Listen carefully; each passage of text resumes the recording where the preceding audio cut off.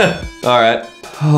What's up? What a weekend. What a fun weekend. Lots of birthdays. Actually, my wife's birthday is today, but we celebrated a bunch of other people's birthdays this weekend, ending with Ashley's birthday. So this is actually her birthday episode, which is awesome. This episode has nothing to do with her or her birthday, which is kind of funny. She didn't want to be in the episode today, so it's just me, and we're doing a fun one. Big shout out to the OKC Food Eater. He hooked me up with this new Glarus beer, only available in Wisconsin, available year round and most places in Wisconsin, but if you're not in Wisconsin, you can't get this beer. So this is Spotted Cow by New Glarus. It's a farmhouse ale. Some people call it a cream house. What? Some people call it a cream ale, but they call it a farmhouse ale. It's employee owned, the New Glarus Brewing Company, and it's in Wisconsin. So they actually let some of the yeast into the bottles to create some more funky flavors and stuff. So it's a fruity, cloudy farmhouse ale. We allow the yeast to remain in the bottle to enhance the fullness of flavor, so it's naturally cloudy. Let's get into it though. Farmhouse, cloudy,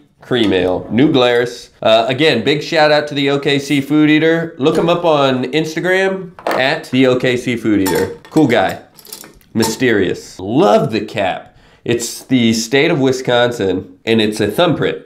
It's a thumbprint state of Wisconsin. I kind of like the label. It's really simple and almost antique looking, like it was brewed years and years and decades ago. But I don't know, there's something about it that just really catches my eye. So let's see. Coming out very corny straw color, looking like a straight up Pilsner, but yeah, a little bit cloudy there. So it's got a little bit of fogginess in there, but very bright and yellow. Nice, really white head with just a touch of yellow. Not getting a lot right off the nose, right off the tip, but I am getting some kind of some cream house funk. Pretty smooth, a little bit creamy, almost milky, lactosey. Smelling really good, a little metallic, but let's dive in. Only in Wisconsin, huh? They're known for their cheeses, so.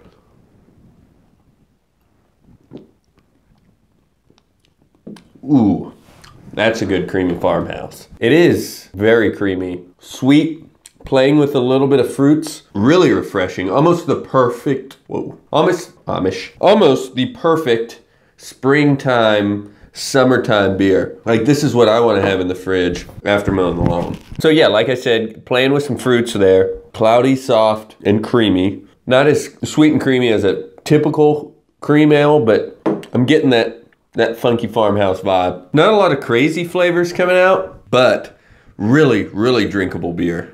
Spotted Cow, baby. Medium to the upper medium side of carbonation. Not boozy at all. Oh, 4.8% alcohol. Yeah, and no bitterness whatsoever. Coming straight out of South Wisconsin, the Spotted Cow. Great job. I really do want to try some others from you guys, but it's not every day you're in Wisconsin.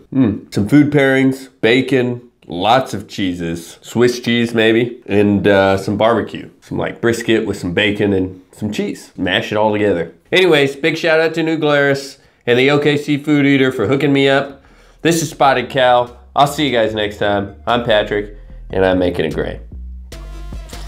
Out. Happy birthday, Ashley.